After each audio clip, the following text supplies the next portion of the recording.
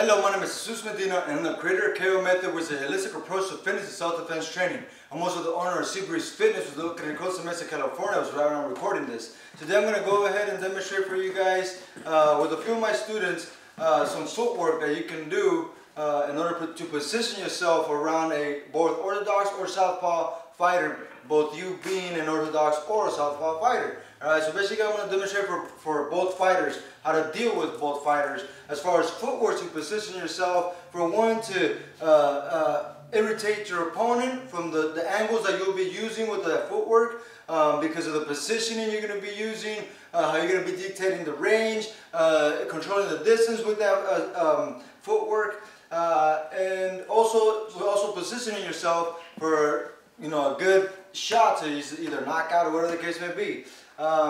Let's see. So today I want to show off that I have my new samurai gear. I got my samurai shoes, my samurai shield. No, I'm just kidding. It's a protective gear, obviously. Alright, so we're going to go ahead and start off with Warrior Steven here. We're going to go ahead and get started with demonstrating how to do the footwork, how to drill it, to position yourself against both an Orthodox and Southpaw fighter. First we're going to start with the Orthodox fighter, dealing with both Orthodox or Southpaw. Alright, we'll start with the Orthodox. Alright, so anyhow, so hey, this one is going to be, the footwork is going to be borrowed from, the best way I can put it is Mike Tyson. He's the one that does those angles where he was a little square off and he'll side hops to the side so that he can hit. Or he'll be right here and he'll side hop to the side, hit right there. Alright, and you can use that style for both Southpaw and Orthodox against Southpaw or Orthodox. Alright, so here we go.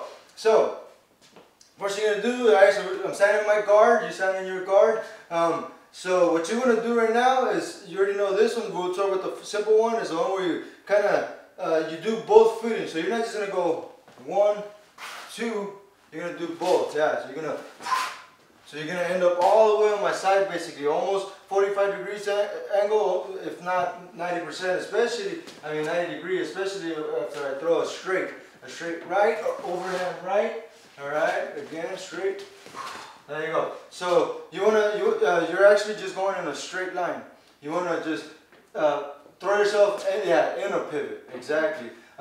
Dip as you're throwing yourself in the pivot. So dip, and then you're right there ready to go. All right. So here we go.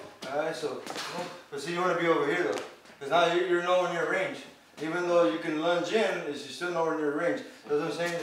No, Spartan shove in, and you should end up over here. Your foot should be over here, your front foot. Alright, so it's almost there. Alright, so you get in the stance. Alright, go ahead.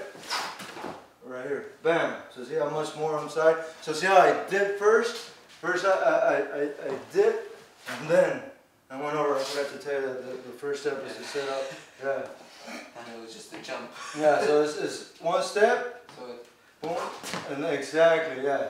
Alright, so we'll show you guys from the front, well, the back of him. That way you can mirror him if you're an Orthodox.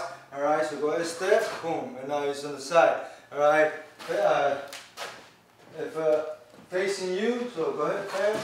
So he's way over here, way to my right. He's way almost out of my full peripheral right there.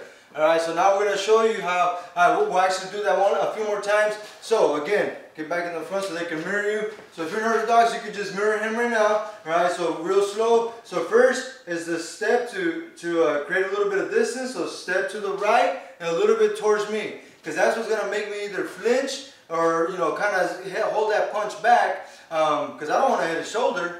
If I hit that shoulder, it's going to stub my shoulder, and I can injure not only my shoulder, but dislocate my shoulder, but also break my fingers, right? So right there, all he's going to do right there is a double skip to the side, alright? So he's going to shift his weight over, shoulder back to position of power, and then skip at the same time. Skip over, boom. So now, I know you can't see it from that angle, but he's actually in good stance. Both of his feet are pointing towards me the proper way, alright? And then right there, what he would do, he can either finish with a straight, boom, to the chin, alright, straight to the stomach, boom, alright, or he can go either jab, straight, hook, all to the same side, alright, so jab, straight, hook, exactly, alright, either way, alright, the one I recommend the most so that you can distract the hell out of your opponent, alright, first is to jab to the body, jab, and that doesn't have to be a hard one. That will get my attention down here, bam, alright? That's the main one. You always want to hit him in the chin if you can. If not, you gotta make that head somehow rumble, you know, make it jerk around so that it can mess your opponent's equilibrium. Alright, so now we're gonna go full speed. Alright, just like that. Alright, one more time. Again, watch, make sure how he sets up first by just sidestepping. That's gonna make him evade the punch, slip the punch, and that's gonna add the momentum, the kinetic energy he needs. Somewhat of a, let's see, centrifugal, because you're going out, yeah, centrifugal force. Because yeah, even though he's hopping with both feet after that first step, he's technically throwing that right foot further back out to make him pivot. But at the same time, instead of just pivoting on that foot, he's actually throwing himself over. Alright? Let's see, so we're savage. So, alright, so this time, again, just stop right there and you'll see that where I'm at, I'm just going to step back and he'll be perfect line to shoot down my target, any target that he sees. Alright, go ahead, boom, boom. Alright, so stay there. So see right there, he was pointing anywhere. He can shoot with any shot right here. Alright, any shot he wants. Because I was right here. Alright, so and then he's out of my peripherals for the most part, almost.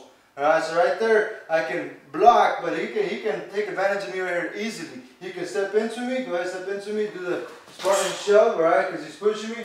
Let's do it from here so they can end up sideways. Alright, boom, boom. Alright, so right here, Spartan shove in, boom, and then right there hit me. Alright, he shift me. Alright, I had to fix my footing right there or else I was going to land crooked out of position. Alright, I don't know if you guys noticed, I instinctively, when he hit me, I went this way. Alright, the reason why I did that instinctively, alright, is because now I can get range easily. Alright, most people won't even do that. Most people will block first, step away, and then try to position again. That's too many motions, alright? Anyhow, so let's do Southpaw. Actually, no, still right-handed. Now it's going to be a little awkward for you because now you're going to go, you're going to throw your right foot exactly completely over. Alright, so that's it. In case they throw, it's Orthodox, and they're going to throw a hook on you, alright? Straight hook or something like that, alright? So here we go, straight hook. Alright, now he's way behind me. Alright, if it's just only the hook, no, first dip under, like that, and then, exactly. Alright, did that mess you up? Did that feel weird, that momentum? So find a way to, yeah, no, it should be fine.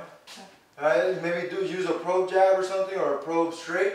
Alright, exactly. And see, even if I block this way, alright, I still got some openings. I got some openings down here, and he's gonna fire 1, 2, 3 shots easily. Alright, that freaking he can do the Wing Chun, pitter patter, boom, boom, boom, and then come over with the haymaking 2, whatever the case may be. Alright, so once again, let's show it on this side. Alright, so on this one, you don't add that extra step. Alright, what it's going to be is the momentum that's going to gather, is going to make you evade the shot and get a little bit of distance as you're gathering momentum, is that sway. So he's going to sway over, boom. Alright, do you feel like, actually try to step over with your right as you're swaying over and then skip over one more time with your right. So, so let's see. So if the hook is coming, bring the hook over, boom, and then come over with the punch. Alright, so the first, go ahead, boom, exactly, and then, yeah, but come over with the punch as you're hopping over. So you're gonna step over, boom, exactly, and then hop, exactly, like that. You're gonna use that momentum. Alright, again from this side, alright, so boom, yeah, you almost had it.